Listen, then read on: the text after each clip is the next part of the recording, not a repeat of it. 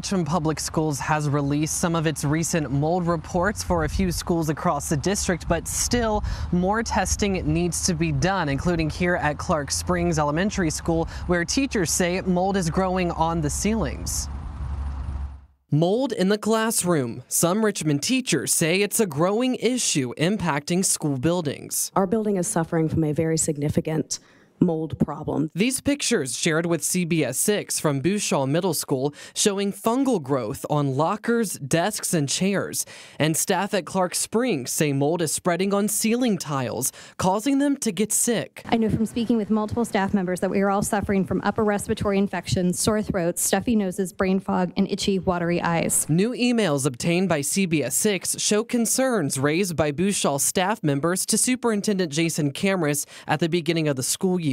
One teacher writing in August, "I had to stand all day because of the visible furry stuff on chairs and desks." Another teacher writing, "As someone with adult asthma, the conditions of the classroom are concerning." Then at Fox, a parent wrote the school board last week that their student described a substance dripping on him from the ceiling tiles and started feeling better after wearing a mask. Now the district has an action plan. According to the school board presentation, 2 tests have been conducted at parts of Bouchal since August. The first showed heavy levels of fungal growth, so the facilities team completed some cleaning, and the follow-up test indicated no more fungal growth in the tested areas. Now a third test of the full building has been requested and should be completed within 2 weeks. Over at Clark Springs, RPS spent $20,000 on mold remediation efforts before Fox moved in after the fire, and a 2022 report found no elevated readings of mold.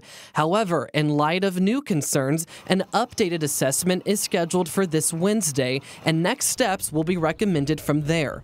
Teachers say they'd like to see long-term solutions. What message does it send to parents and staff members when the solutions that we're seeing are essentially aesthetic band-aids? Swapping out a ceiling tile doesn't resolve the underlying issue.